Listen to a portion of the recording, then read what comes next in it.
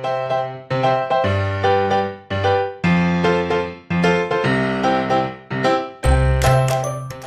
guys! Welcome back to my channel. It's me, Jo again. And I would like to thank you sa lahat po ng mga nanood, nag-subscribe, at saka nag-send sa akin sa messenger doon po sa mga tanong nila. And I hope na nasagot ko po yung mga tanong nyo. And I really appreciated po sa lahat ng nagtanong at nakatulong ako through my experience.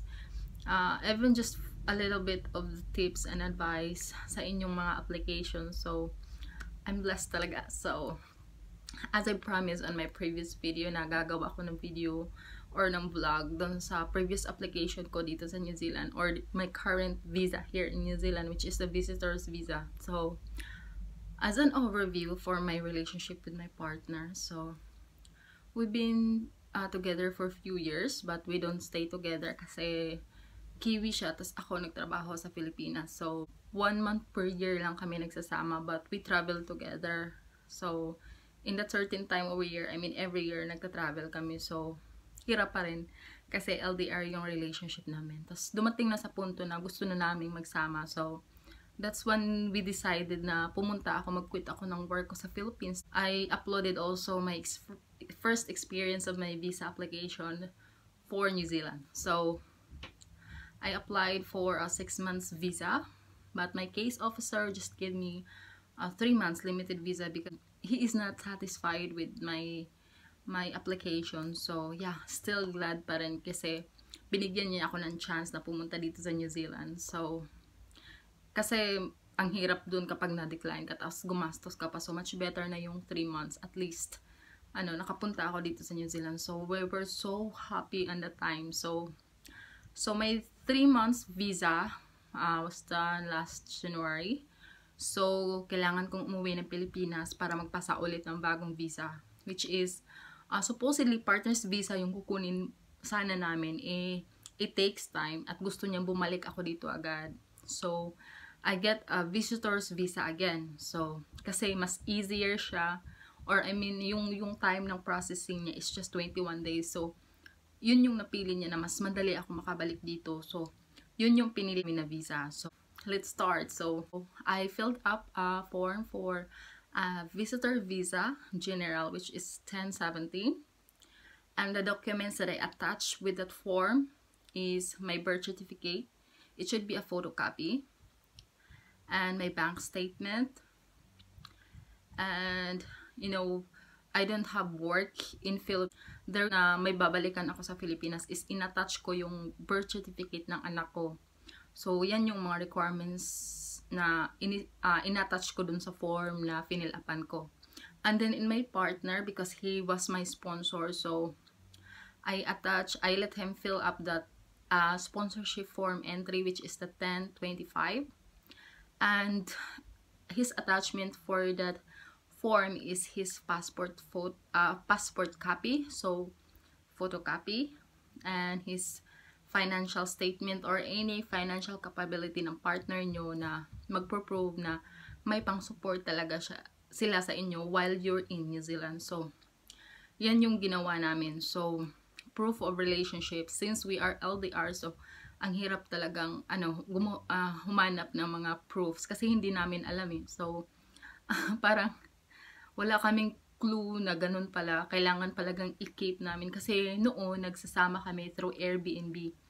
And, wala naman kaming, parang tenancy or from the landlord. Kasi Airbnb yung ginawa namin or inistayhan namin sa whenever pumunta siya dito sa Pilipinas. But, I screenshot all of the transaction in the Airbnb, which is, he included also my name in there. So, every time mag-check-in kami dun sa condo or sa hotel na pagsistayhan namin for a month, is in-invite niya ako kasi may Airbnb account din ako. So, yan yung pen-resent namin dun sa application namin, even just the 1 day. So, parang talaga, 1 day or 2 days, inilagay ko talaga as long as nagsama kami. Tapos, yung mga pictures namin, so, on my pictures, mas maganda talaga pag may date siya. So, ang ginawa ko is yung isang bond paper, tapos inedit ko na lang, tapos inilagay ko na lang picture yun. Para hindi sobrang marami siya. So, Yung sa laptop, inedit ko na lang, tapos inilagay ko yung pictures namin dyan. So, for example,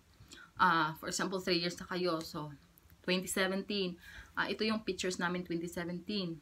2018 in one bond paper. So, lagay nyo din yung parang organize yung pagkalagay ng ano. Parang hindi sila magtanong, titingnan lang nila yung mga form mo. Parang hindi hassle. So, you must organize all the documents. So, first is the photos. So, kung nagta-travel kayo together or mga saan-saan kayo pumunta. So, tips ko lang, kasi sa photos natin is wala siyang date. So, what I did is at iba yung ano na-delete ko. So, as a tip, ang ginawa ko is yung Facebook post namin.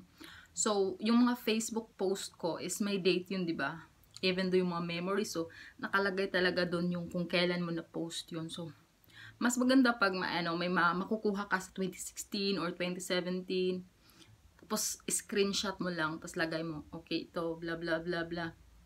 Yung mas maganda talaga yung pictures talaga na may date doon.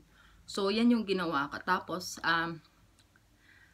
proof na may communication kami. So, ang ginawa ko is yung chat messenger. So, hindi kami mahilig mag-Skype. So, chat lang namin sa messenger. So, yun lang yung in-attach ko doon. So, makikita rin naman doon sa chat messenger yung date. So, pag last year pa yon, so may date talaga doon sa messenger. So, no need naman talaga na kailangan lahat-lahat talaga doon sa messenger ang ilagay nyo.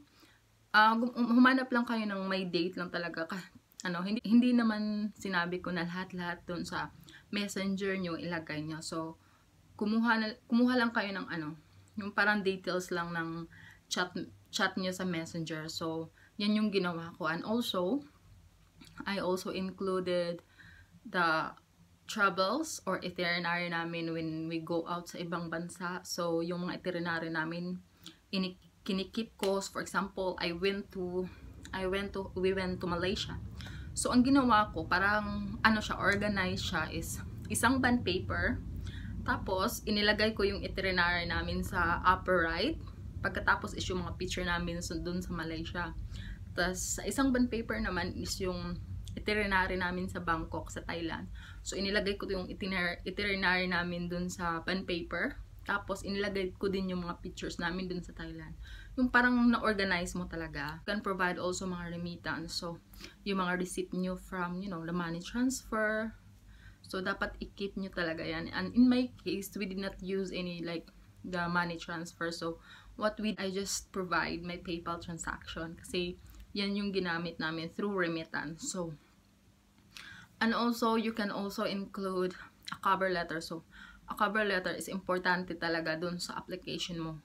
Kasi ito yung mag-guide sa case officer to handle your application. It's like, parang story timeline ng love story nyo. Sample of the cover letter na ginawa ng partner ko is dun sa pinakataas, ilagay nyo yung if ever hindi sila satisfied dun sa application ko, kung pwede, kahit bigyan nila ako ng limited visa is okay lang sa akin. So, much better na bibigyan ka ng limited visa kaysa ma-decline ka. So, parang lang siya, if ever may doubt sila, hindi ka i-decline agad, kundi bibigyan ka ng limited visa or bibigyan ka ng chance. So, yan yung nilagay ng boyfriend ko dun sa cover letter. Tapos, yung saan ako magsistay, yung complete name niya. So, parang ganun. Tapos, anong gagawin ko dito sa New Zealand, anong purpose ko. So, yan guys, yung mga documents na in-present ko sa immigration. So, by the way, I used the paper application. So, hindi po ako nag-online.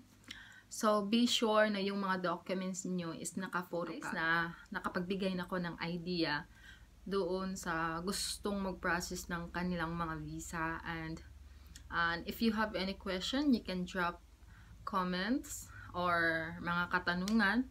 Pwede lang kayong mag-comments below. And so, maraming salamat po sa mga nanood and I hope nabigyan ko po kayo ng mga ideas dun po sa mga nagpaplanong magbakasyon dito sa New Zealand or nakapagbigay po ako ng tips sa inyo. Katanungan man kayo, maaari po kayong you can, if for more questions or mga inquiries nyo, pwede kayong mag-drop ng comments. So, if you So please like this video and subscribe, and see you soon for my next video that isi-share ko po sa inyo. So maraming salamat po talaga.